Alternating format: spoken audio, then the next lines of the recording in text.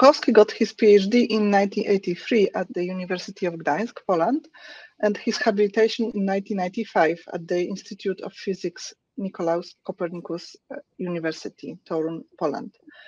In 2003, he got the title of professor, awarded by President of Poland, and since 2019, Professor Żukowski has been corresponding member of Polish Academy of Sciences. Currently, he is a professor at the University of Gdańsk and the director of International Center of Theory of Quantum Technologies at the University of Gdańsk. Professor Żukowski has been collaborating with Professor Zellinger at the University of Innsbruck, visiting Professor Zellinger as visiting professor almost every year in the 90s of the previous century, among others, spending the full academic year 1991, 1992, and at least a month or more every year up to the end of 90s. Then, within this century, Professor Żukowski worked as a visiting professor at the University of Vienna in 2001, 2002, 2004, 5, 6, 10, 11, 17, 18. And some of these appointments were teaching appointments. And as a chair at Chinese University, Tsinghua, Beijing, and also as a visiting distinguished professor at the University of Science and Technology of China, and for 4 months at the University of Singapore. He also paid some short-term visits at the University of Munich and Stockholm. In 2013, Professor Marek Żukowski got the most prestigious Polish Scientific Award, which is the prize of Foundation for Polish Science, which we call Polish Nobel, and also the Marie Curie Prize of the Polish Academy of Sciences. He got also in 2014 Polish-German Copernicus Prize jointly with Howard Weinfurter, 2016 Hevelius Prize of the city of Gdańsk. He also got plenty of prizes of the Minister of Science of Republic of Poland and prizes awarded by the rector of University of Gdańsk. In 2006, Professor Żukowski got the Wenner Green Stipend Stockholm, and just the last year he became the Institute for Quantum Optics and Quantum Information Vienna Fellow. Professor Żukowski has published over 160 papers related to quantum physics, quantum information, quantum optics in the best scientific journals, including Nature. His papers got almost 15,000 of citations on Google Scholar.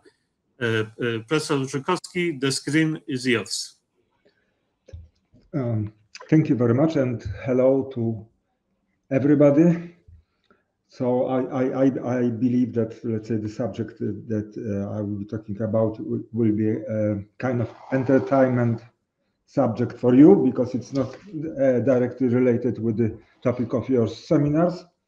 But I hope that you will kind of see the reasons why I was interested in the subject. So, and I very much thank for the invitation, and so I move into the presentation. So this is the. I hope that you see this is a little bit crowded. Transparency. I don't know why I wrote it like that. So you've heard the title. So I will be talking about basically the Nobel Prize. And starting from Einstein-Podolsky-Rosen paradox, then Bell's theorem, some ideas about entanglement, something that was crucial in my scientific life, that's GHZ paradox. Then something that might interest you as a different look at crystals. We are using crystals for creating pairs of entangled photons, and using such a crystal and a lot of other interferometric devices, Anton, based on our earlier joint works he performed with his group, quantum teleportation, which was a kind of, let's say, flagship experiment that opened experimental phase of quantum information science, which is now an important branch of physics. And this that it is an important branch of physics. This was let's say kind of recognized by the Nobel Foundation Committee, and which gave to John Clauser, Alain Aspect, and Anton Zeilinger in 2022 Nobel Prize for experiments with entangled photons, establishing the violation of Bell inequalities and pioneering quantum information science. And so this is more the essence. And now let's say let me go through the abstract. So I will give a kind of overview of very brief overview of 60 years of effort that led to this prize. And so I will say some few sentences about Einstein-Podolsky-Rosen paradox, and then Bell's 29 years later comment on that paper, and then the developments which were linked with the first laureate of the Nobel Prize, that means John Clauser, and then we shall move to the role of Alain Aspect and his famous 1982 experiments.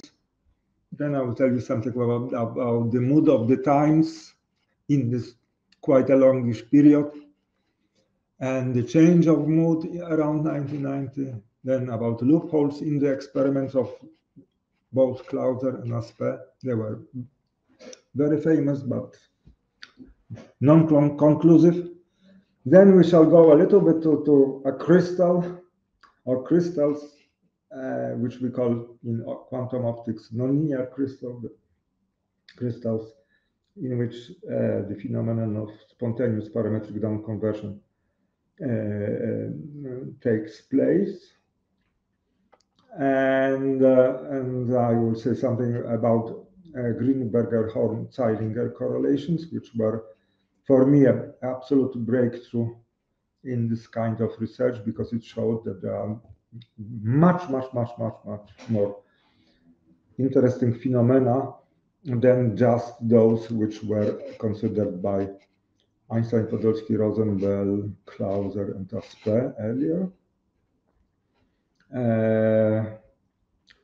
And then just a slide on Berthold's quantum information science principle points. Of course, I invite questions, so if you are interested in, because I will be covering everything by few sentences, basically. Of course, I will try to convey the very essence. Then we shall move into teleportation experiments and the postscriptum, the final experiments, which were really the final Bell experiments made so late. Just look. So basically, let's say the whole idea was started by Einstein-Podolsky-Rosen. Do you see my pointer, by the way? Okay, you have all. Yes, we see it. Yeah.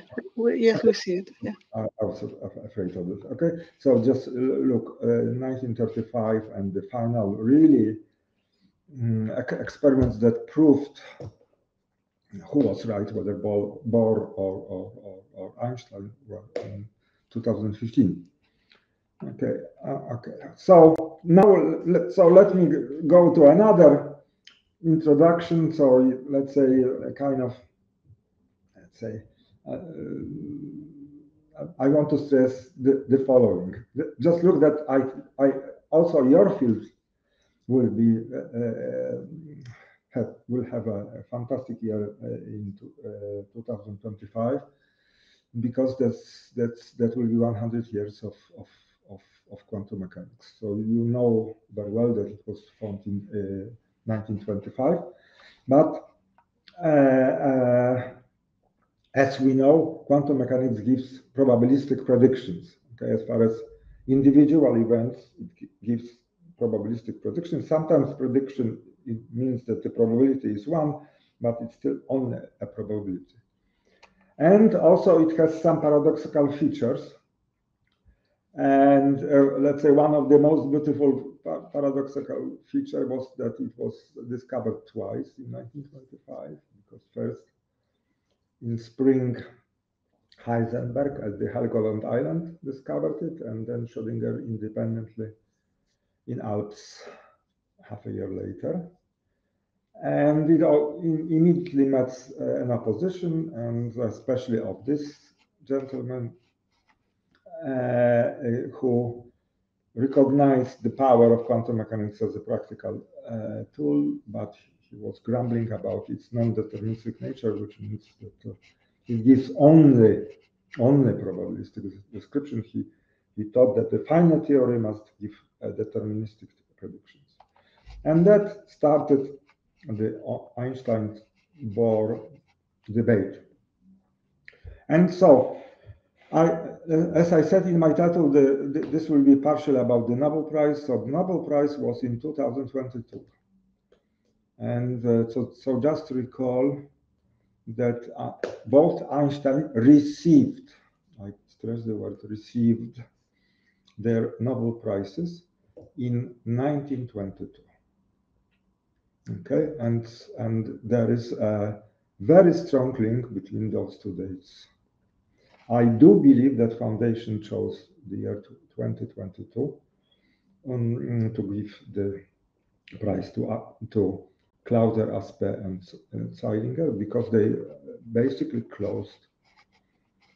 contributed to the closing of the definite closing of Einstein-Bohr debate. So this is the lovely event a year ago. Here is Anton Zeilinger receiving his diploma from the King of Sweden.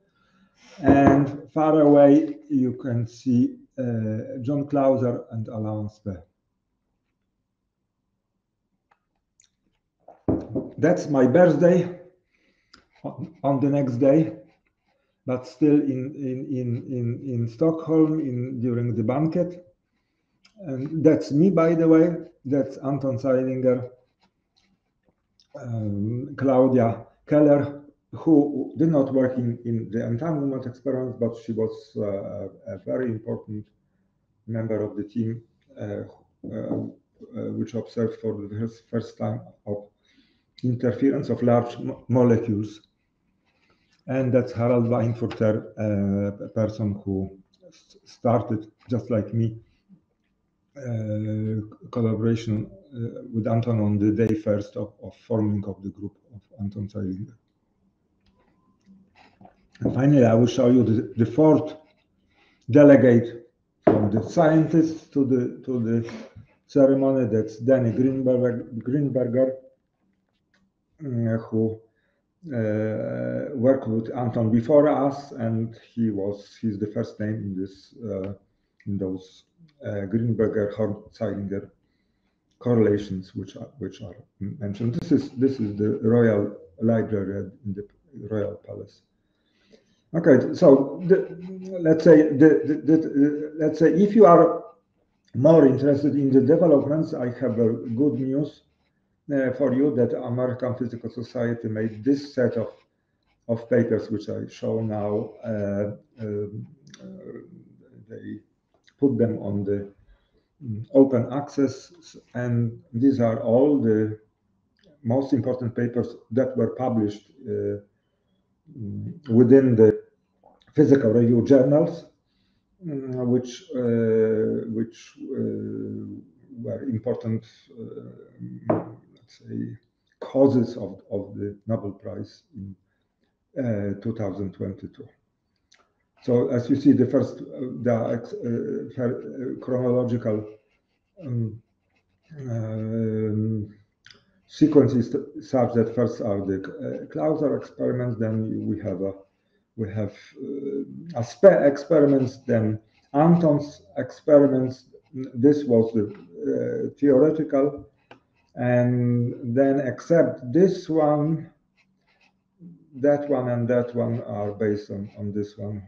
The theory of the experiments was already derived there. And what is missing in case of atom of Anton is a very important paper on teleportation, but it was published in Nature.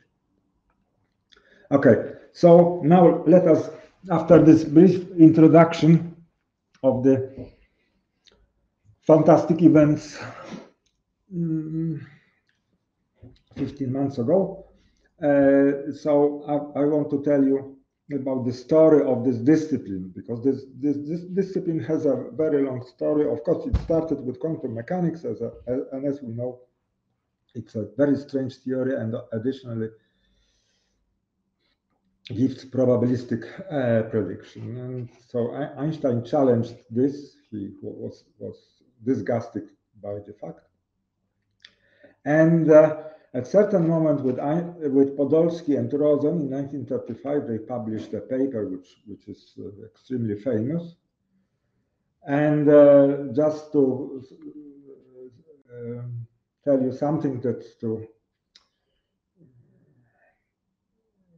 make you more interested in what will follow, I can tell you that this paper was wrong. Extremely highly influential. That was basically the birth of this discipline, but it was wrong. There were logical flaws in it, and if you are interested, I may say what were the flaws.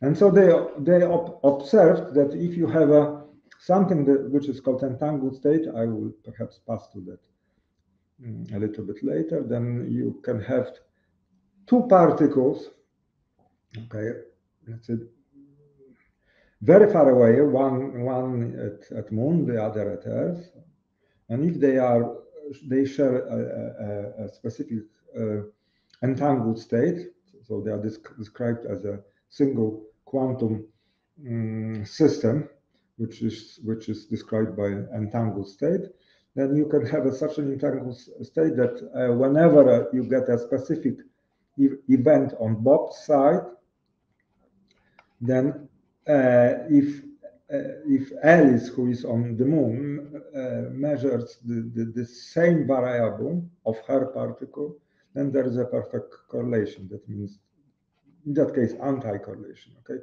the result -1 doesn't matter what it is, will imply that Alice gets in her measurement +1. And those events are spatially separated, and this is double meaning of this word. It does not mean only space, but also spatial separation in terms of special relativity. Okay, so the events have, if they have a causal connection, then there must be a common cause, but they do not have cannot have a direct causal. One event cannot have direct causal influence on the other. And therefore, Einstein was claiming that, wow, therefore, the fact of obtaining by Bob this result causes no disturbance at Alice's side. And so this the probability that she will get this result for sure must imply that the result was, the value of the result was somehow carried by the particle. It was already predefined before observation, and they called such a value element of reality. And why this is, I have to add additional thing that if you look in this experiment, if you look only at the events of the both sides, they are totally random. So there's no prediction. Okay? The quantum prediction for the events in the case of that state considered by Einstein-Podolsky-Rosen was giving to Bob absolutely random results. Okay, so a random result happens at both sides, and then there is a deterministic prediction, probability equal to 1, of a result, provided Alice measures the same variable as Bob measured on her particle. Okay, so that really was kind of implying that there is some information on which is carried by particle A, which is simply a property that existed before Bob's measurement, okay, and before Alice's measurement. And then there was a famous, almost immediately, Bohr's reply. Bohr was in a shock, but after, I believe, 2 months or something like that, he published in Physical Review his response, and he said that Einstein-Podolsky-Rosen forgot about complementarity. And the thing is that, let's say, that let me perhaps move into spin language. Okay, so if you have a device that measures a spin of an electron, let us say, then you can set it only to measure one of the components of spin. Okay, it cannot be set to another component. So this complementarity means that if you measure one of the components, you cannot say anything about the other component, especially if the state had undefined, was not giving deterministic predictions. Simply the Stern-Gerlach, the magnetic field in the Stern-Gerlach device has one fixed direction, and you measure the spin along this direction of spin of a particle. So let's say you just measure that in a single random experiment, and you don't measure the other thing. Okay, so and it remains absolutely undefined. And then the debate died out. And only some philosophically minded physicists were moving into that. And then, surprisingly, in 1964, a certain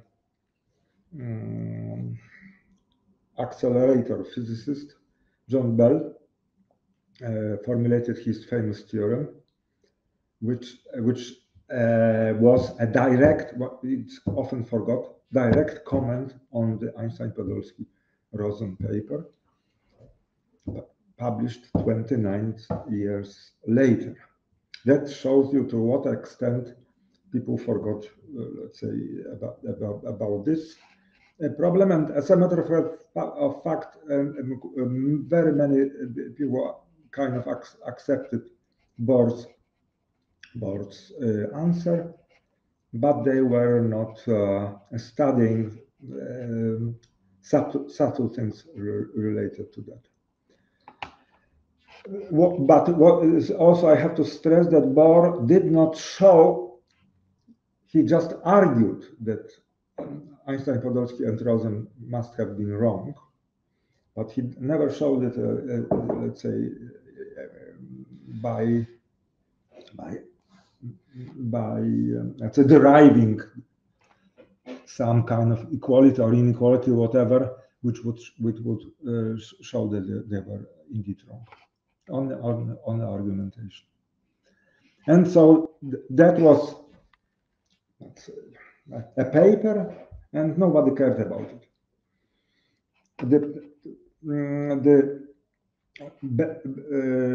Bell, instead of the original Einstein-Podolsky-Rosen paper, he considered the state of two spins 1/2. We already were talking about it, and the most beautiful state of two spins 1/2 is this one, which is usually called singlet, and this is a superposition of, okay, the value plus 1/2 for Alice, this the quantum state, which is related with the value plus 1/2 in the Z component.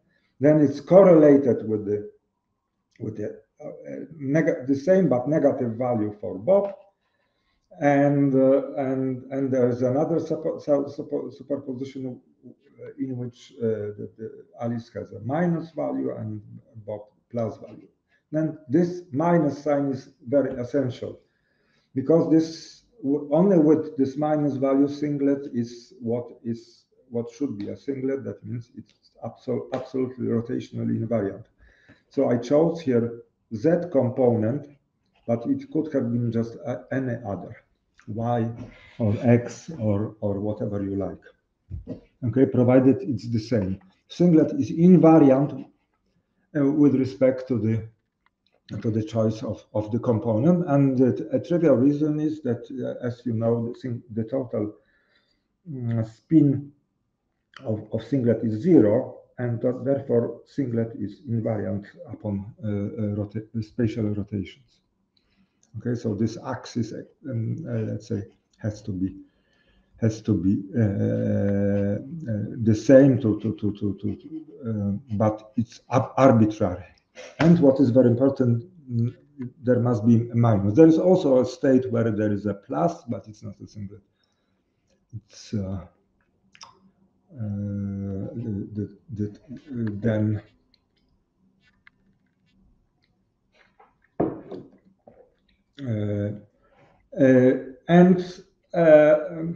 so I will not tell you anything about Bell's inequality, because there is a funny thing that Bell's inequality was purely theoretical. You couldn't apply it to an experiment at all. It only showed that the ideas of Einstein-Podolsky-Rosen are incompatible with quantum predictions. Okay, but the quantum predictions, let's say, mathematical quantum predictions. If you want to know what let's say, what was provided this non-experimental thing, then I can tell you during discussion. Okay, and so the first real Bell inequality, that's a kind of paradox, was formulated by CHSH, the quartet of authors, and C stands for Clauser, Nobel Prize 2022. The second is Mike Horn, Shimony, and Holt. And they wrote down better Bell inequalities, and additionally they gave a proposal of an experiment, and what is very important, Clauser performed this experiment. So it was not only a proposal, let's say, that seems to be feasible, but simply Clauser did it a few years later. And perhaps I will, before I move to the next slide, I will tell you some other things about Bell's theorem, and that's certainly linked with the CHSH inequality, which will be in the next slide, is the following. Okay, so Bell showed, and everybody agrees with this, that basically the ideas of Einstein-Podolsky-Rosen are such that there is some kind of variable which is hidden in quantum formalism. What does it mean? Sorry, perhaps I should put it differently. That there are so-called hidden variables. So beyond quantum mechanics, there are hidden variables which are determining of the results of individual experiments. That was basically the idea of Einstein. Of course, he never said it like that, but thanks to Bell, we kind of know that this is equivalent to that. So he associated with every state, so here you have a psi, which is the state, quantum state, a certain distribution of hidden variable, and he claimed that if we measure some event A, which is, let's say, a setting of a device and a specific result, then it depends on this variable, the probabilities. And that's the reason why there are quantum probabilities. Okay, quantum formula for such a probability is completely different, as you know. But the claim was that there is a distribution of unknown parameters which do not exist, which are missing from quantum mechanics. And those missing parameters cause this probability behavior. As a matter of fact, when I talked to my late uncle, who was an engineer, and I tried to convey to him Bell's theorem, and I said that in quantum mechanics we have only probabilities, then his immediate gut reaction is, so you don't control all parameters. Okay, so that was kind of engineer view. Okay, if you have a probability, then it means that you don't control the parameters. I stress lambdas are non-existent in quantum mechanics, those lambdas. And there is nothing like that in quantum mechanics. Okay? Neither this is a proper quantum mechanical object. And the funny thing is that on the level of single particles, basically you let's say you can fool yourself that such a description exists, and but it turns out that when you have pairs of particles, and then you can consider entangled states. Perhaps I will come back to this, let's say, basic emblematic example of an entangled state. As you see, it's a state which is correlated, and you cannot ascribe a specific state to particle A, neither to particle B. There's only one joint pure state of those two. If we consider state of A, then it's always a mixed state. That means it's a random mixture of this state with probability 1/2 and this state. Okay, so there is no pure state that you can associate with each of the particles in an entangled state. There's only pure state, that means maximal information state, linked to both particles. Okay, and so that the good input of Einstein-Podolsky-Rosen and Einstein was to show that perhaps there is the answer, but they were wrong in the answer because they made logical mistakes. Okay, and so let me now move into Clauser-Shimon-Holt inequality. So if you use that type of presentation of probabilities, that type of structure with the hidden variables. I forgot about one more thing. Sorry. A very important word here is local. Okay. Why? What is locality?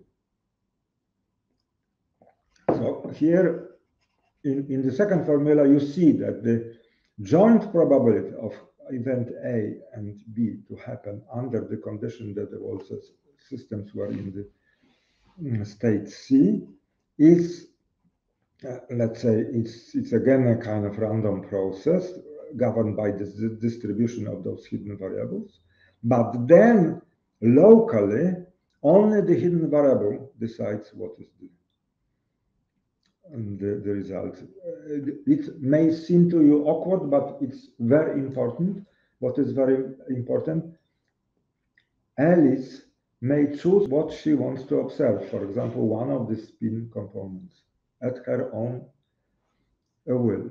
Okay, and so this A is a choice of the observation of a certain component, and there is a specific result.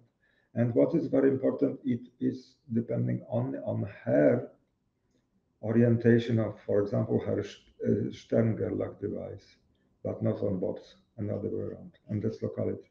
Okay, so in the Bell experiment, we assume that whatever Alice does right before catching and measuring her particle, and the result she gets cannot influence what is happening at the same time far away at the observation station of Bob and other way around, and this is locality. And if you use this formalism and then you assume that you define some observables like spins, but we usually in the Bell theorem we like very much the numbers plus minus 1 and not plus minus 1/2. So we translate all the observables we renormalize them to just plus minus 1 eigenvalues. Then if we want to have a correlation of certain observable of Alice depending on her, for example, orientation of her Stern-Gerlach device, and another observable by Bob, which is, depends on his orientation of his Stern-Gerlach device, and the eigenvalues are rescaled to plus minus 1. Then in case of spins, the local realism, that's another word for local hidden variable theories, predicts that such an algebraic structure of correlation functions will always add up to maximally 2. But stress correlation function in that case, it's, as you know, the average of the product of the results. Okay? The standard statistical definition. So if they are plus minus 1, then it turns out that this value cannot breach 2. But in the quantum mechanical prediction is 2 square roots of 2. And that's not epsiloning, okay? That's 40%, 41% more. And this is a drama. Okay, so this means that everything here is from the point of view of nature wrong. And that was shown by Bell, but plus additional conditions which made his original inequalities experimentally useless. And what is very important, Clauser and Horn in 1974 they derived even better Bell inequality, which looks like that. And do believe me, you can try this exercise. Just take all the axioms of classical probability theory, okay? And then you will sooner or later you will be able to show that this must hold in any classical probability theory. Okay, where this is back. Where's back? Okay, this is probability of certain event, and this is alternative event. That means not different result, but a different setting and a specific event, and same on that side. So in classical probability, this cannot be above 0. In quantum mechanics, it can. And let's say the number is well above 0.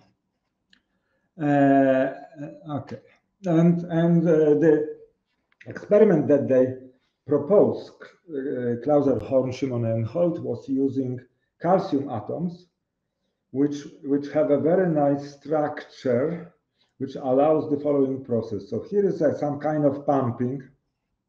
Now it is done with lasers, but in his experiment, Clauser was doing it by some electric discharges, and you excite from, let's say, this ground state to this state your system. Then it decays to this state, and when it is in this state, it has a decay route to the ground state by a cascade.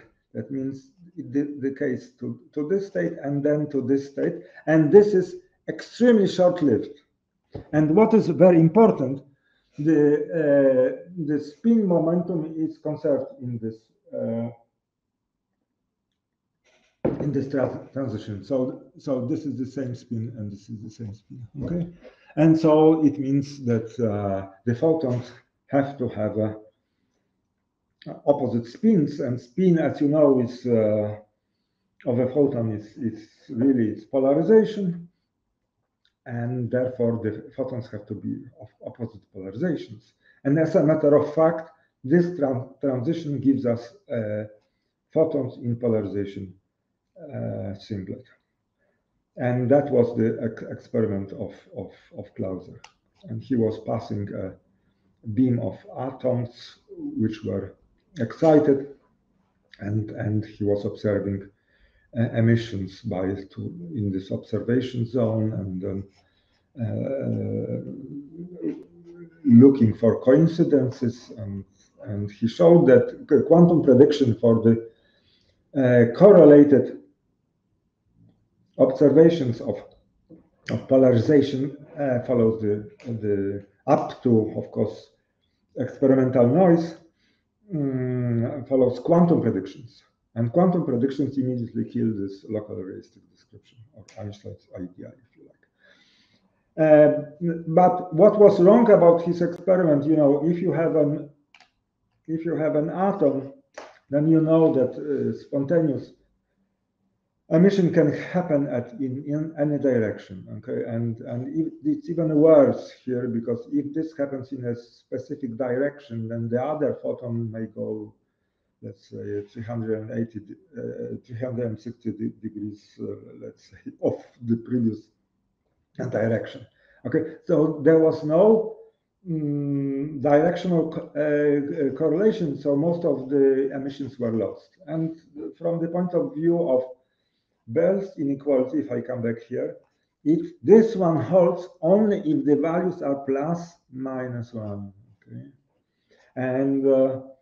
and of course the natural thing would be that if one of the photons is missing, it is not detected, then the value is 0, for example, and then you will see that let's say the quantum mechanical value will go down. Of course, there are some tricks and things like that, but it's quite easy looking at this inequality to show that you will lose this quantum violation, because just look, if we have only a certain probability that photon will go to detection station A, that's Alice, for example, that's Bob, okay, then if there's a certain probability, then that it will actually go to A, so there's an additional factor, which is the probability. It lowers this probability. Here is also, but probabilities of coincidences, they have this factor squared. And okay, so here are the factors are squared, but they are in power 1 in case of the negative contribution to this inequality. And of course, that means that there is a threshold value of the probability of catching the photon, under which, let's say, even for quantum mechanics, it goes under 0. Okay, and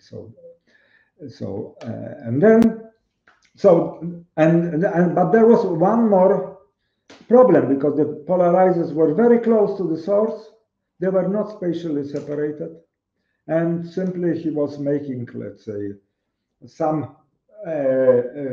a lot of runs with the one setting, then he was changing the settings, a lot of runs in the different setting, and so on, so on, so on. Okay, so it was not really the Bell experiment. And the Alain Aspect in 3 attempts,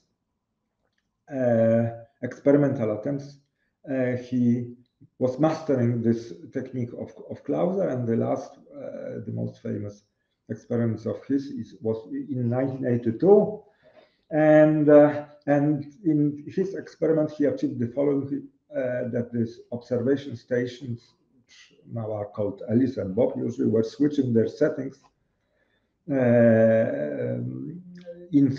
with such a speed that, let's say, when the photons were emitted, there was no information from the point of view of special relativity on the setting, which will be in the final in front of the final detector. I will show you the contraption. Okay, so the idea was like that. Here was this basically Clauser's source, but now the statistics was fantastic, because they were pumping the atoms with laser fields. Atoms were emitting only some of the photons were getting to this region. And here it was an optical switch, simply standing wave, which was once, let's say, standing wave oscillating in such a way that you have that was standing wave in a liquid, and it worked as a kind of switch of the direction of the photons. Okay, so there's a different photons behave differently when there was no the pressure was identical everywhere, and when there was the maximum of the standing wave. Okay, and depending on that, the photons were either hitting this polarizer or that polarizer. Okay? And that was quite a sensational thing, and a lot of people thought that this is the final experiment, but a lot of people thought no, that this is not. Okay, and I have to tell you something about the mood of the times. Okay, so as I said, in this Einstein-Bohr debate, Bohr was always telling Einstein, "Don't tell God how the world should work." Okay.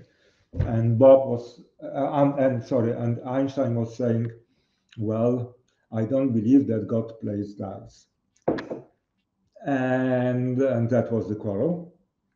And then after 1935, the response of Bohr basically shut up and calculate approach dominated them. Then there was the Bell paper and Asper experiment, and still, despite all that, the subject was studied mainly by researchers skeptical about quantum mechanics, and really it was a dangerous, I think, to study such things. Just to tell you that Clauser never received a permanent position at any American university, and Asper, after finishing his last experiment in 1982, he did not do another experiment about entanglement. Such was the negative response of physicists against touching such questions. He was so tired in 1982 of this opposition of people against his, let's say, general physical public, if I can use such a phrase, that he quit the discipline and moved to something else. But in 1970s, 1980s, suddenly people were inventing devices in which you could observe single quantum objects. Okay? And let's say emblematic device is an atomic trap.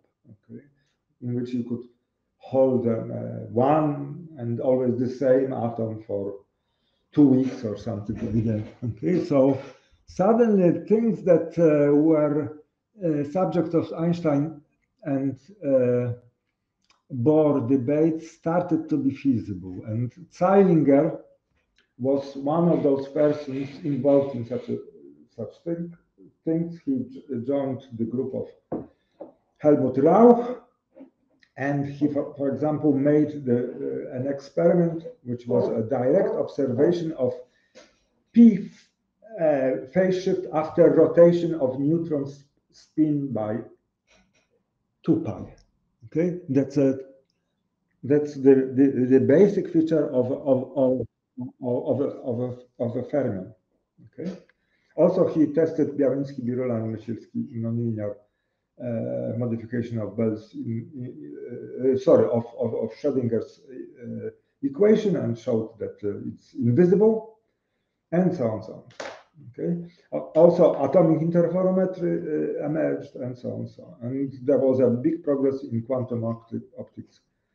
And what will be very important for the rest of the story, the phenomenon of spontaneous down conversion was discovered and then later mastered. And so those crucial experiments concerning the essence of quantum mechanics started to be feasible. Okay, and so now let us ask this question: why ASPE experiments did not close the issue? And so the reason was the one that I had mentioned to you: the cascade emission do not have directional correlations. So only a fraction of photons is collected. And the other thing that was technical, detectors were inefficient.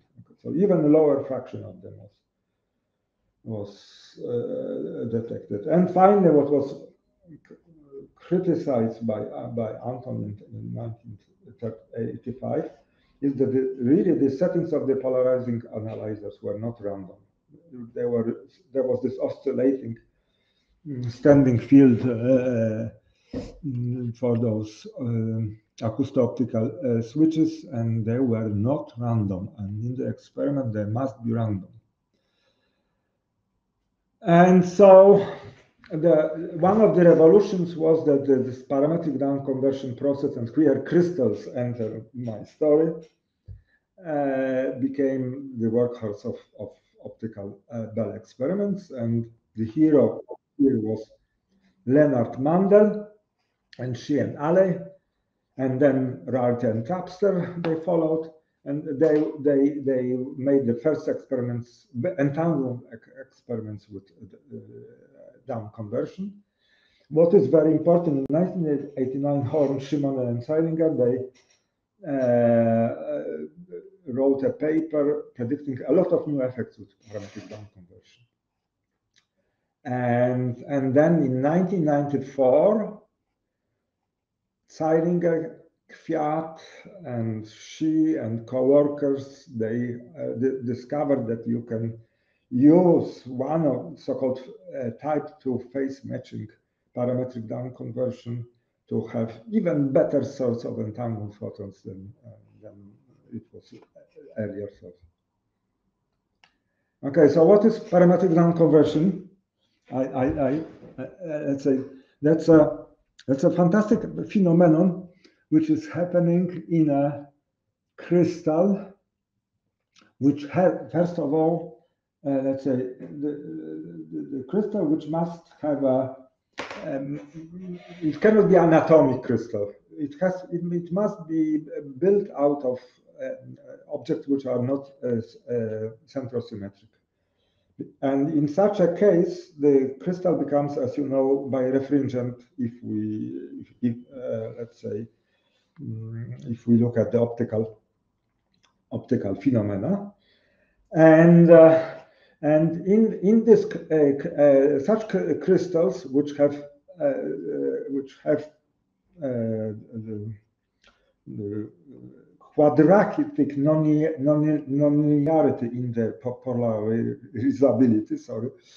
As you know, they are able to produce second harmonics. And that was a beautiful experiment of 1960s. Okay, suddenly there was no light, and from the crystal, because lasers were discovered, and if you had an infrared laser, there was no light, visible light coming to a crystal, and from the crystal, light was coming out because of the second harmonics. But in physics, as you know, there is all, let's say if you look at it, let's say the theory, the underlying theory of light, quantum electrodynamics, and which is let's say quantum mechanics applied to quantum fields. So the Hamiltonian, as you know, must be self-adjoint. And so the process of creation of second harmonics must be like that you have two photons of lower frequency, which are annihilated. So there are two annihilation operators for the lower frequency photons. And then in the same part of the Hamiltonian, you have to have a creation operator of the photon of double frequency. But there must be a conjugate, which is that the photon of the double frequency is is annihilated, and you have 2 photons of lower frequency. And then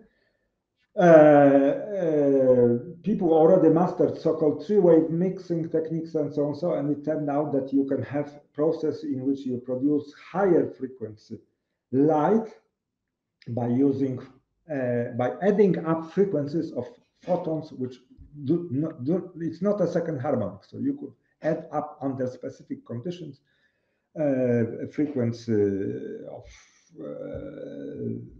one frequency to another, and to produce a light of frequency which is a sum. And of course, the inverse process must be possible.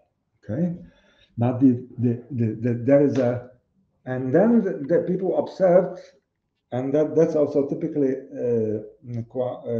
quantum. They were playing around with those nonlinear crystals and several lasers, and so there were kind of laser of amplifiers done. That's why the field of quantum, so-called electronics, was invented, which was a kind of attempt to have devices like electronic devices with light.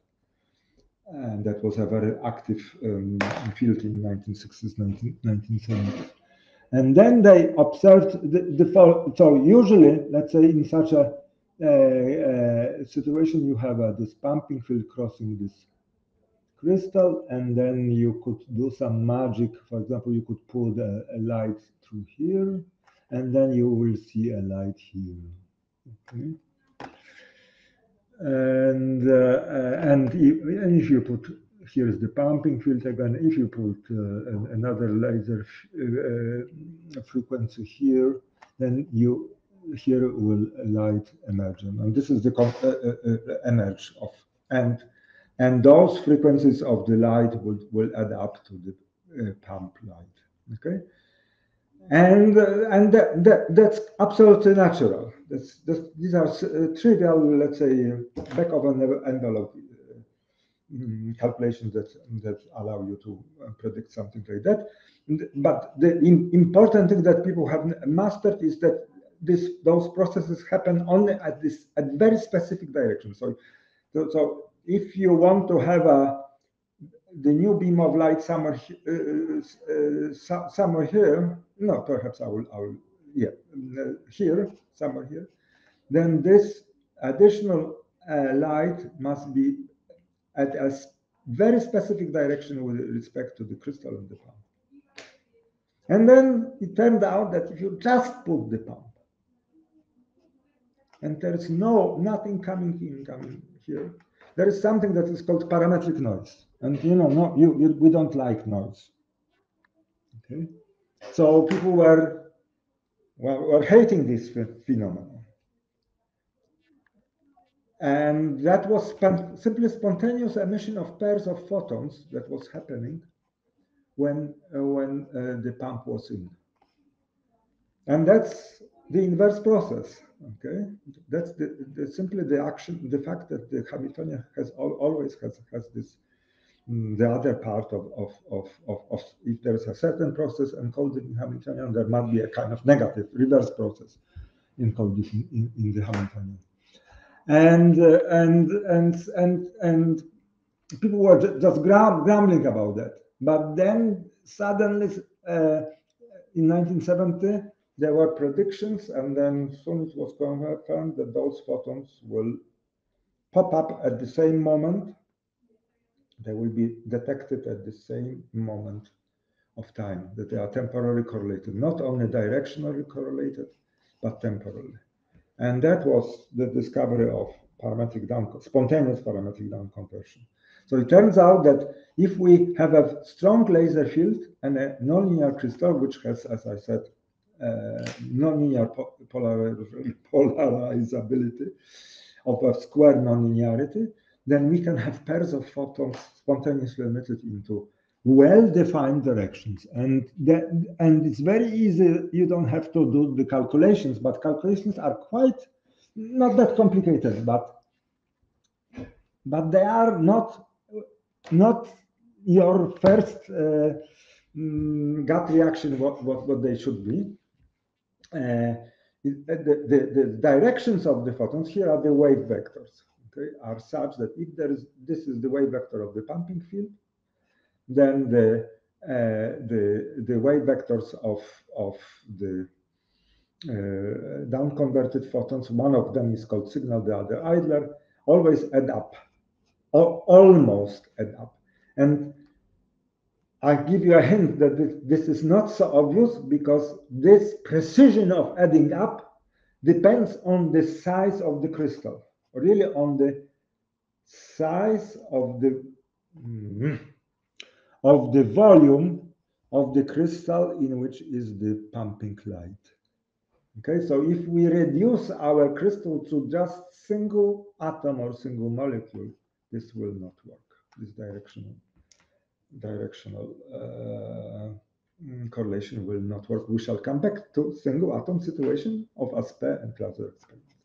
And what is very important, and that's already the signature of it, of course, the frequencies of the emitted photons add up almost perfectly to the pump photon, but that was kind of the initial idea. And then in 1994, my friends have discovered that we have a so-called type 2 phase matching nonlinear crystal. Then you can, they were really built for something different, but they were playing around, and this is really fantastic what you can reach in experimental physics when you play with your devices. And they just checked what will happen if we tilt a little bit this crystal, and suddenly they saw exactly the thing that they wanted. Simply it turned out that if this is the pumping field, then one photon, let's say there's always, the photons are always emitting in pairs. So if there is a photon, then there is a photon. If there is a photon, then there is a photon. If here is a photon, then there is a photon. And the center of symmetry of that process is the pumping field. Okay. Of course, we are here talking about photons in specific frequencies. Okay. But what is very important, this upper cone of emissions had one polarization, and the other one had an orthogonal linear polarization. Okay, so upon in places where there is intersection of those two cones of emissions, just look, if there is a photon here, because of the symmetry, there must be a photon here. Okay, but we don't know whether it's from upper cone or from the lower cone, and therefore the state of the two photons is entangled in their polarization. There's no normalization factor here. Okay, and that's the workhorse of quantum information, and that's the beautiful aura that you can have. It was produced in 1994 by placing a photographic plate on let's say here, okay, to put it short. Okay, and I think this is the most beautiful picture in physics. And so if there is a photon here, then there is a photon here, and so on. So, but those photons are, for example, H polarized. These are V vertical polarized. These are horizontal. And here, if you have those points, we don't know what is the polarization of the photon, and simply you have let's say you block out the radiation, and then you bore two little holes here, and you will always have photons which are polarization entangled. And so that was with that, thousands of experiments have been done, and that's a perfect source for polarization entangled states, and what is very important, also perfectly directionally correlated. And this allowed enormous amount of experiments. Okay, and so now let me move. I hope that I will can have on 10 minutes more. Now let me move to Danny Greenberger, you remember this gentleman from the library, and Anton Zeilinger's very important contribution from 1999. And look, this is 1/4 of century after Bell's paper, where he considered entanglement of two particles. They asked themselves, what will happen if we consider three particles? And before that, everybody was thinking, including this stupid lecturer that you listen to now, but I was at that time young and young in the field and unexperienced, and I was following advice of the elders, and they were saying, well, Bohr's complementarity, no correspondence would suggest that the more particles we have, the less quantum everything becomes. Okay. But they did not listen to that, and they considered such a state, okay, which this is a general. So as you see, we have three particles. One is going to Alice, the second to Bob, the third one to Cecil, okay? And here, this Alice is in a certain state, and this one is in state A, this one in state B, this one is in state C, and here they are in the orthogonal states with respect. So A prime is orthogonal to A, okay? And then, let's say if we have a contraption that can impose locally phases, okay, then we can control the phase between those two elements of this superposition. Okay? And then we measure in such a way that we measure we make measurements by asking the question whether the system after the measurement is in the state which is a superposition of those two orthogonal states. This superposition or orthogonal superposition, okay, with this one with plus and minus, they are mutually orthogonal. So this is the set of questions asked to the system, okay? And then if you calculate probability amplitude for that, to just look at this, so it's obvious that it's something like that, okay? This phase must appear here in the probability amplitude. Okay? And if you parameterize again, just like Bell taught us, all the events, let's say, event seeing object in a superposition with a plus, you say this is a value +1, but seeing the object with it in superposition, which is with a minus, then it's a values minus, okay? And then if you take the dependence on those phases, which can be local, I can show you on the next slide, and you get such a beautiful formula, okay?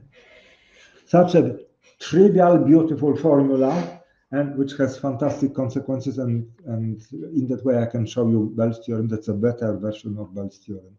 Okay, and so now just all the results that Alice, Bob, and Cecil or Charlie perform. Sorry, I would like to. Okay, perhaps I will show you such an experiment. So here is Charlie's station. Here is Alice's station, here is Bob, and they have a kind of phase shift which they control. Okay, so let's say you can imagine such experiments. And so if Einstein-Podolsky and Rosen are right, then all those values of the observables have to have before the experiment value +or -1.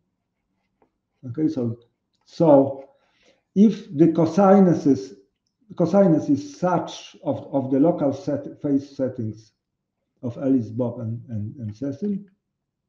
Sorry. Okay. If the cosinus is 1, that let's say let us consider the situation. So this may be for phase 0. For phase 0, phase 0, phase 0. Okay. Then those elements of reality of Einstein, Podolsky, and Rosen have to be for phase one something. It must be plus minus one, but we don't know what. This is plus minus one, but we don't know what. And this, but for cosinus equal to 0, they must add to 1. But now let us consider, sorry, there is a, I think, yeah, on both slides there is a mistakes. Okay, now let us leave this phase here and consider the complementary result. This W is 2. I don't know, this is an old transparency and have a lot of mistakes there. Okay, so it's pi over 2 setting here, and here is also pi over 2. So the overall phase is cosinus gives us cosinus pi, which is minus 1. So such a combination of Einstein-Podolsky elements of reality, which pre-exist before the experiment, they are properties in a way of the particle, give me minus 1. Then I just look, I put the 0 phase here and the pi over 2 phases here. And finally, I consider also the situation with 0 phase here and pi over 2. And all those correlations have total phase equal to pi. So it's minus 1, minus 1, minus 1. Okay.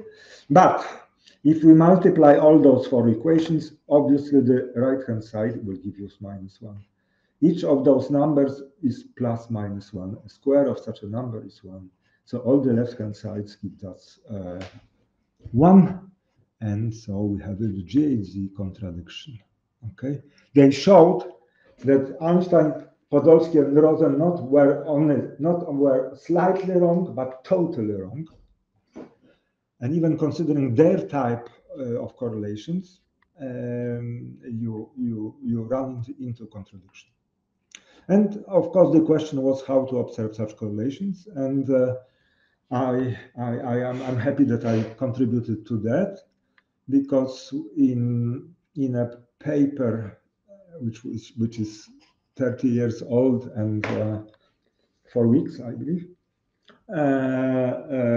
we have shown that at that time there were only sources of pairs of photons. There was only this parametric down conversion, and we were thinking how to produce events which are involving more than 2 photons. Okay, and it turned out that you can have 2 sources and exchange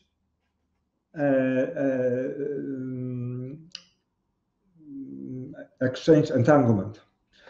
Imagine that there is the source number 1, which has such a correlation that either photon is emitted here or here, and the other here, or the second thing, photon is emitted here and the other then is emitted here. And the same property is with this source, either the primed double emission or the unprimed double emission. And then if you observe at those 2 detectors firings, and the observation is such, it's behind a beam splitter, so you really, at the first glance, you may think that you don't know where from comes the photon, but it's really a very delicate situation. You have to use filters and so on, in order really to destroy this frequency correlation that you had it, to hide it in a way.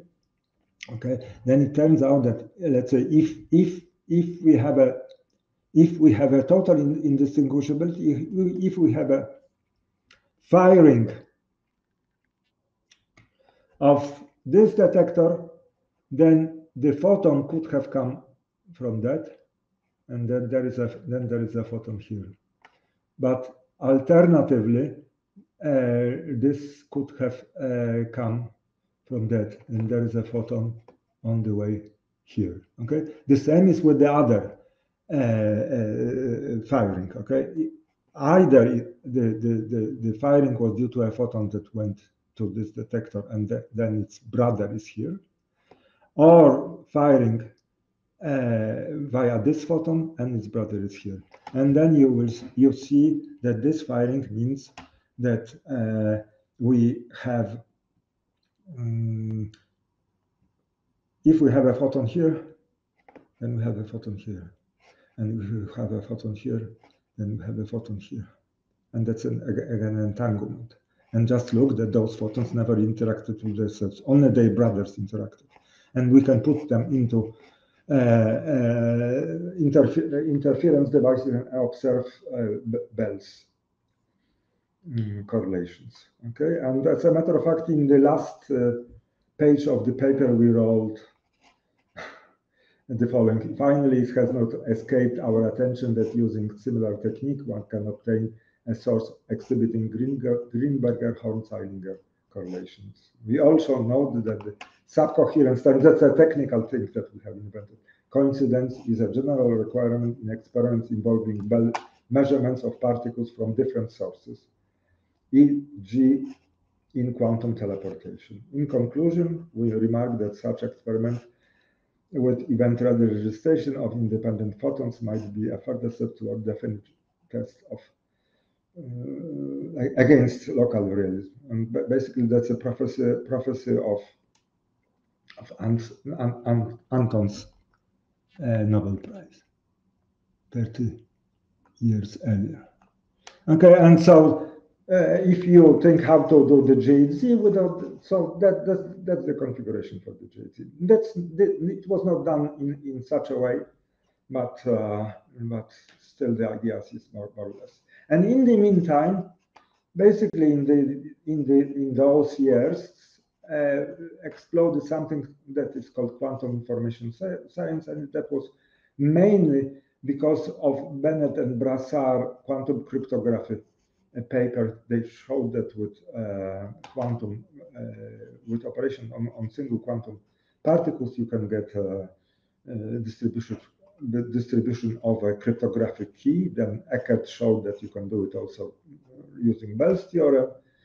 Then quantum teleportation was suggested, and then there was the birth of the ideas of related with quantum computers. The Shor's quantum factorization algorithm appeared in 1994, and serious work on possible quantum computation has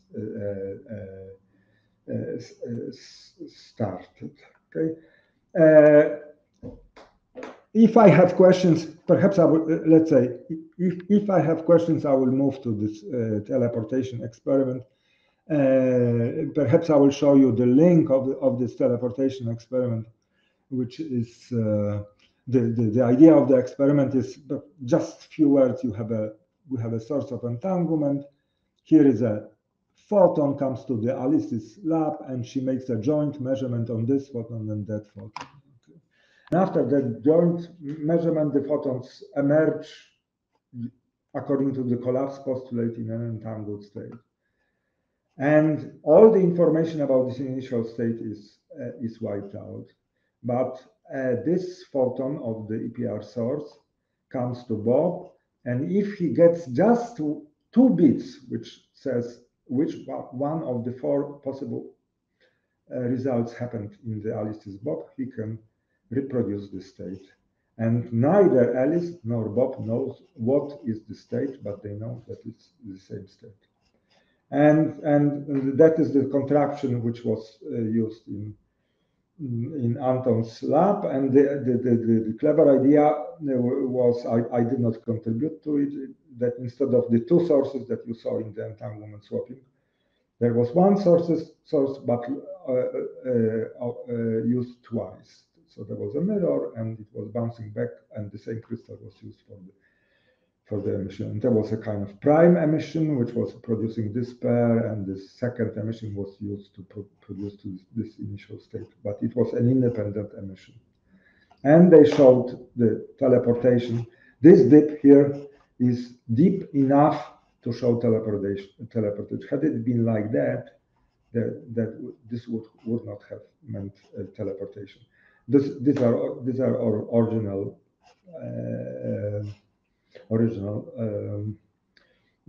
figures from nature. And the GHZ was made via a little bit different configuration, but the same principles had to be used that we established in the entanglement swapping paper.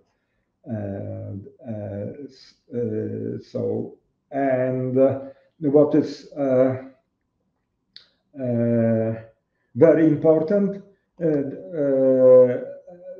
in 2005, 2015, finally, people have made loophole-free Bell experiments. And what is loophole-free in that case? That first of all, the settings were really independently set into spatially separated labs. So that's the first thing. And then basically all photons were caught. Okay, so there was no loophole in losing photons. And that happened in 2015, and I'm very proud to say that this the Black Horse group of Hanson, who everybody thought that it would be either Zeilinger or Giselle or whoever who will do the first experiment of the kind, but the group of Hanson in Delft, they use entanglement swapping between NV centers in diamonds, which were by half a mile distant from each other, and they had very little statistics, something like 200 events per pair of settings, but still they were able to violate the CH inequality with quite a good let's say, by quite a good factor. And a few weeks later, Zeilinger followed with a different method, and finally my friends Harald Weinfurter's group made entanglement and swapping between two atomic traps, and they were ahead of everybody, but one of the laser stopped working. And okay, so this is the story of the Nobel Prize, and more or less the story of the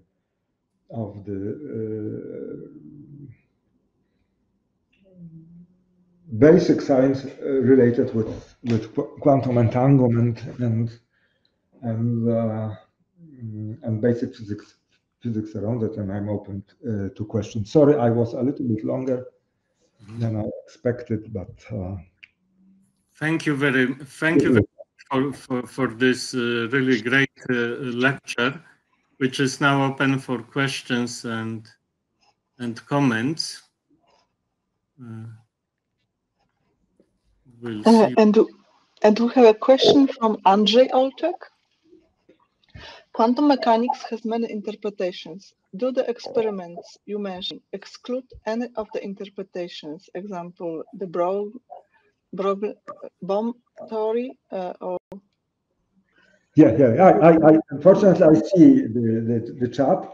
So just look, they exclude, because there was an interpretation, which we could call it Einstein-Podolsky-Rosen interpretation. Okay, that there are hidden variables which work according to the special relativity. Okay, so the Bell's theorem already excluded it mathematically. Okay, so that it showed that quantum mechanics as we use it, okay, does not follow those ideas of Einstein-Podolsky-Rosen in such a way that relativistic causality still works. Okay, but one thing is theory, right? And the other thing is experiments. So those experiments in 2015 completely excluded this worldview that there is simply the particles carry some information about either probabilities or the values of previous of the experiments that are to be done on them. Okay, just like we know that let's say I have some amount of money in my left pocket. Okay, I'm online. Yes, I have some amount of money. Okay, let me see. And so I showed you. Okay, now you can calculate it. It's straight from cash dispenser. Okay, and you know that it is if I'm not cheating, it was the value that I had in my pocket before the experiment. Okay, and that's realism. And the other thing is the locality, which is simply that this kind of realism, that what we measure, that means count my money,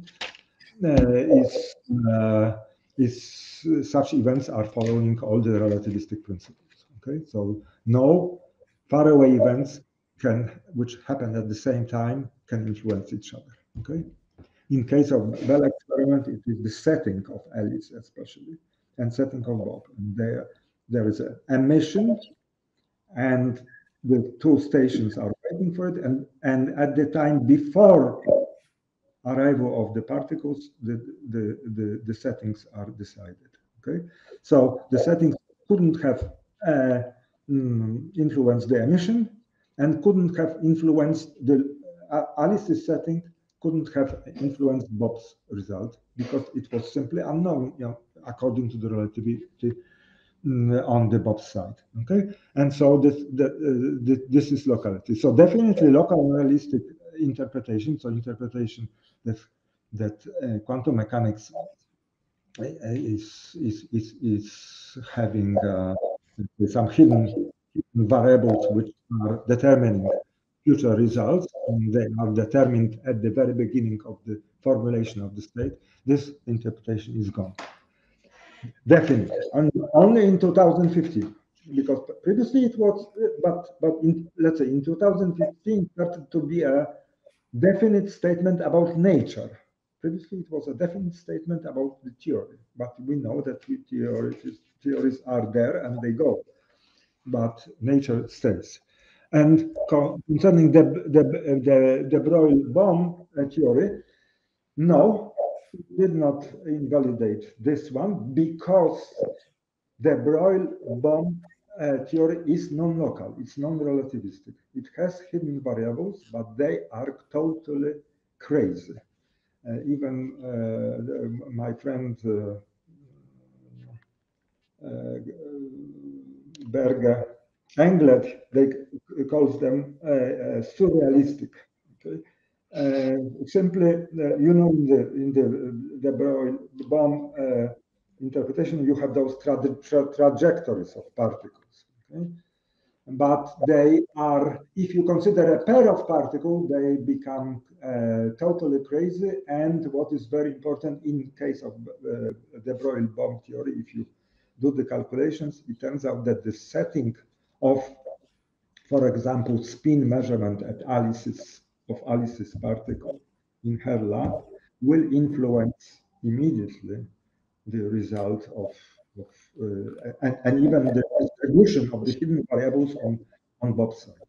Okay, it's a non-local theory, and that's a very good question. And as a matter of fact, this observation of this property of non-locality of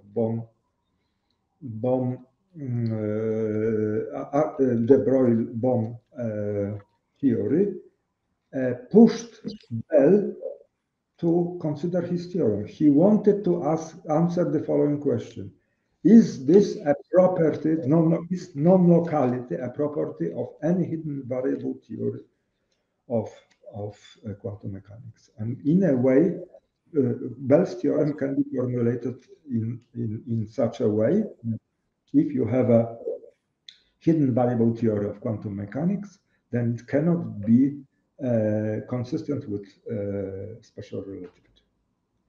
The theory, not quantum mechanics.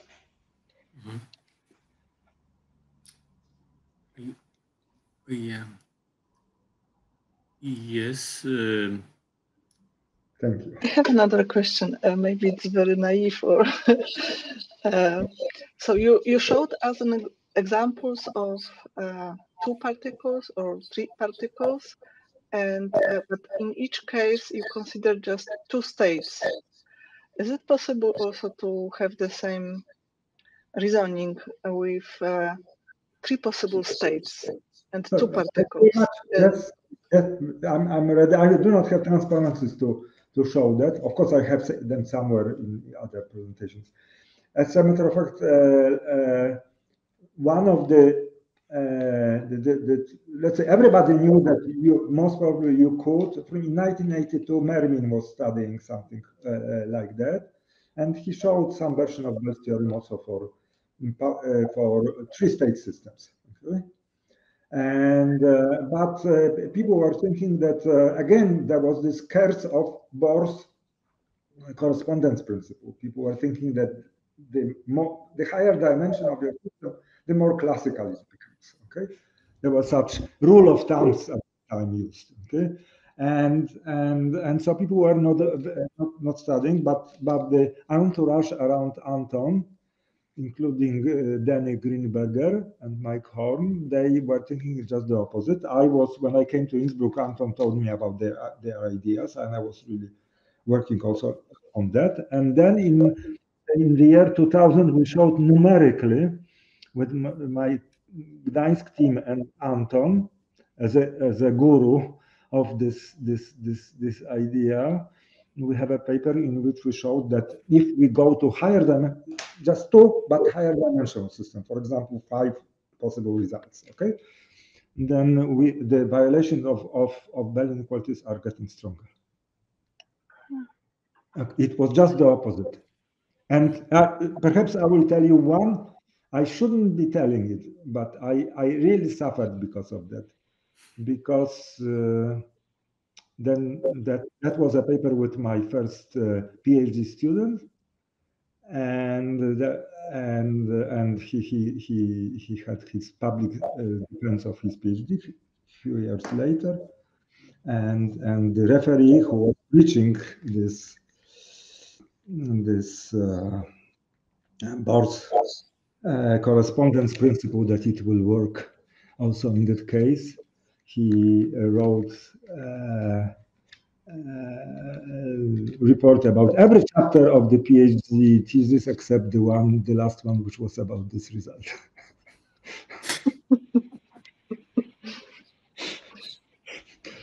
Is there an experiment? If you like. But was it experimentally showed? No. Later it was more shown experimental, and there was a funny adventure because 1 year later, Gizen's group has derived a specific Bell inequality for that. And when I was opening this paper, my heart was whether the numbers will agree, and they agreed absolutely. So our numerical predictions, we just wrote a program which is, funny thing, it's basically so-called linear programming. And let's say from the point of view of let's say essence of computer science, so all those problems with Bell's theorem is linear programming. The only thing is that you have to also some way of maneuvering those possible settings, okay? Because you have to find the optimal settings of your polarizers or something like that. Because it is not so that for every setting you will observe violation of Bell inequalities. So we did it, and it was confirmed by analytical. And we also discovered, I even kind of better, but we discovered also independently. But our discovery was not so nice because we discovered Bell inequality only for 3-dimensional systems, and Gizen and company they discovered a family of Bell inequalities for arbitrary dimensional systems. You have created in Gdańsk a high-profile institute. I wonder what is experimentally possible in your institute. I did not have a chance to see it, so. That's so just the answer will be very fun. Our center is called International Center for Theory of Quantum Technologies, and we were in Gdańsk. We were the theorists got interested in entanglement. Okay, and we. Let's say I believe that we contributed important papers to the discipline. So we don't do any experiments, but we have For years, my collaborator was Anton Zeilinger. So my, let's say, I did not show my papers, experimental papers with Anton, but one of them is also very much related with the first question. We have also excluded another type of even non-local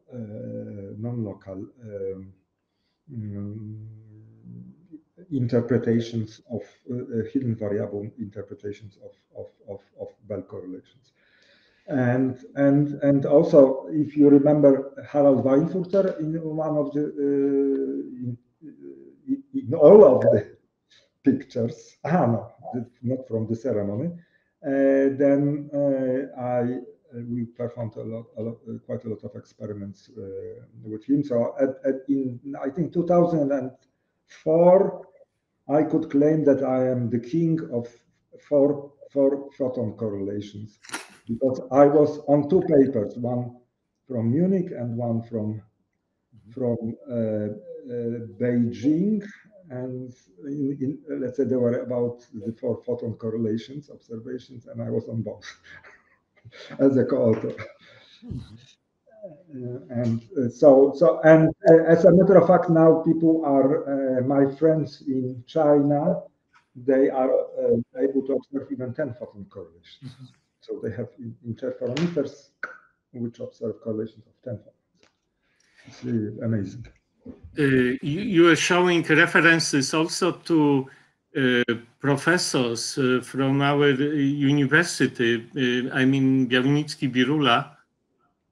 And is there any place in Poland where people are involved in experimental work of this kind you are interpreting? And let's say the group of Konrad Banaszek in Warsaw, they are doing entanglement experiments. And what is very important, Banaszek, and when he was collaborating with Wormsay, they have also cooked up some very subtle methods which allowed this entanglement swapping and other things via different techniques. And with his methods, we lose much less photons. Okay, but perhaps, but the thing is, perhaps I will show you just the transparencies again. Why? I have to click here. Okay, so the thing is, let's say that here we must have filters, okay, with this. Sorry, we don't see it. Okay, sorry. So where is it? Here. Okay. So here we have filters. Okay, and the obvious thing is that in case of, do you see it? Yes. So from the point of view of filters, you lose photons. So you lose events. Okay. Here we don't need any filters, and that's a very interesting feature of those phenomena. Okay. So we are filtering only here. And we lose photons. So if there is, let's say, n events on that side, n events on that side, but and then some of them are only coincident in terms of emission, then additionally in this process we use a lot of photons. But Konrad was able to show that if you tailor specifically those sources and the geometry and this shape of the pulse and so on, so then you almost do not need the filtering here. He did not use it in that scenario, but it's kind of obvious that it's a solution also to that scenario. As a matter of fact, we have showed also that if we want to do this experiment, then those two sources must be pulsed. And that solves a lot of problems. Okay, so really, all those experiments were done with pulse sources, and that was our 1995 paper. We realized and just looked, and then those two sources can be fed from one pumped from one laser. You can install a beam splitter and so on. and so you gain enormously. And the other thing is that pulse sources have the good thing that then you really don't care about the time resolution of your technique, which was very important. Really, when we in '93 when we proposed that, that was a nice idea, let's say original, but it took something like 10 years for people to make an experiment with that type of configuration for continuous and filters. It was are there any free electron lasers useful in this kind of, or used in this kind of experiment? No, it's not needed. Okay, already we have the thing is that you can have let's say you can use all the techniques of producing so-called squeeze states, which were invented in 1980s, basically, to use this to have this process. And as a matter of fact, this parametric down conversion source, when the pump is very strong, and there's not only one pump per emitted, 2, 3, 4 during one pulse that crosses the crystal, then from the point of view of quantum statistics, this is squeezed state of light. So there is a very nice link also with something that was exciting people in 1980s in quantum optics. So really, very strong parametric conversion gives us squeeze states. Mm-hmm. All these experiments are for photons. Can you show experimentally the same phenomena for different other particles? Yeah, and that, let's say, I have to say that I cannot agree with you. Okay, sorry. And so I will show you. Okay, one of my last transparencies. Unfortunately, I do not have. Yeah, you mentioned about the ion trap. Okay. Yeah. And he had that was a fantastic experiment. It took him 10 years to build everything. So he built 2 atomic traps. First one, okay, and then a second, which was not exact copy, but from the point of view of physics, it was the same phenomenon, the same atoms. And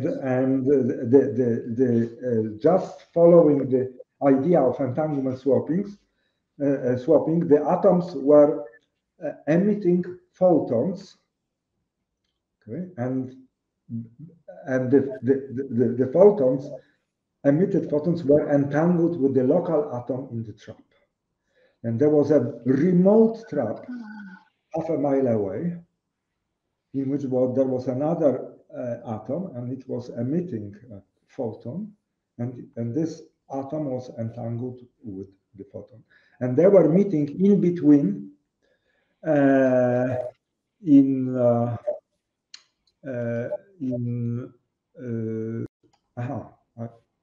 Sorry, I think I did not open it. So there were in between, and there was a beam splitter and this measurement that I was showing to you. Okay, and after that, the two atoms in the traps became entangled, too distant. And in case of atoms, the efficiency of measurement of their states is very high. So the states of the atoms were entangled, and you could very effectively measure this in what, let's say, state, and depending on your setting, the type of probe field that you are using, let's say, you could change the way you test the atoms.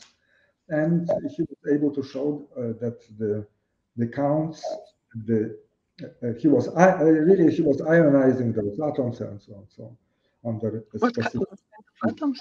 The atoms were neutral in the traps, and the measurement was based on ionization. Okay. But what was the chemical element? What kind of atom it was? I'm a theorist. but you can look it up. And the funny thing is that of course, I was a consultant in this experiment for ages. I was making a pilgrimage to Munich every October to discuss this experiment. But finally, unfortunately, due to the malfunction of one laser. Maybe this is a very naive question. But if you have such two atoms, states of which are entanglement, Yes. and they are separated one from each other, so at certain distance. So how about the speed of this relation? Is there any? Is this a reasonable question to ask about the speed of this? I don't know, interaction or whatever. Thank you very much for this question. Okay, that's a very important question, and it really touches the essence of everything. Okay, that's the thing. Okay, that's the thing, because let's say had we had those hidden variables, there would be a speed. Okay, most probably, and even GHZ was.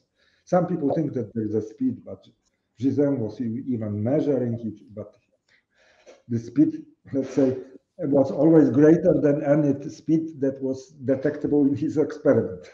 Okay, and far much beyond speed of light. And so the thing is that the events happen at the same time. So there is no speed, because they are simultaneous in the laboratory reference frame. Okay, so and they have no influence. And then there is a question if there is a violation of relativity. There is no violation of relativity in such a case, because if you look, let's say the event, let's say all local events. Let's say you have those laboratories of Alice and Bob, okay, and Alice can do some settings, okay, but if we don't tell Bob what was the setting of Alice, that means I telephone him and send him information, and he just observes the phenomenon basing on the counts and things like that in his lab. He will see no influence, no matter what is the setting of Alice's device, and no matter what she observes, he will always observe the same statistics. Okay, and quantum mechanics predicts only statistics. Okay, that's the end. Okay? So, and that's one of the. Nobody was thinking when formulating quantum mechanics that it will have this property, which was deeply. Some people are claiming that there is a conflict. No, there is a deeply rooted thing that let's say in two spatially separated situations, the observer here will observe quantum phenomena which are completely unrelated to what is happening here, even if the systems are in an entangled state. But they can see the relation only when they communicate. Okay, only after communication, and that's already relative causality in action. Okay, you have a telephone with a, let's say, like the First World War, and hello, can you hear me? I got +1. What? And so on. So, okay, so without that, locally everything is as it should be, relativistic. Thank you very much. I don't, unless you have, Paulina, because I do not see any more questions. So there is a comment from Andrzej Olczak. Spooky action at distance. Yes, that's again, let's say that's what I tried to say. From the point of view of quantum mechanics, there's nothing. If you think that particles carry properties and everything is deterministic, then the Bell's theorem and the experiment tells us that there is a spooky action at the distance. But provided that if you stick to quantum mechanics, there are no hidden variables, no predetermined results, and there is no spooky action at the distance. And of course, the thing is, let's say, as somebody working in the foundations of quantum mechanics, let's say, in order not to get crazy, you build, let's say, some kind of, you follow some interpretation of quantum mechanics. Okay, and so that's related also with the first experiment, and my interpretation is minimalistic. Okay, or let's say simply, I take quantum mechanics as it is. Quantum mechanics is not for a single system. It is for ensemble of equivalently prepared system that defines this state. Okay, and it gives only probabilistic predictions. Why? Because it gives prediction for an ensemble of equivalently prepared systems. And if you don't want to get crazy, that's the only way out. You mentioned that the more particle you consider, the inequalities are bigger and bigger. Is the mass of particle important? You mentioned about the photon, about the atom. No, there are the states. Of course, experimentally it may be important. Experimentally it may be important, but otherwise, let's say it's important to, let's say, the entanglement of the states of the particle.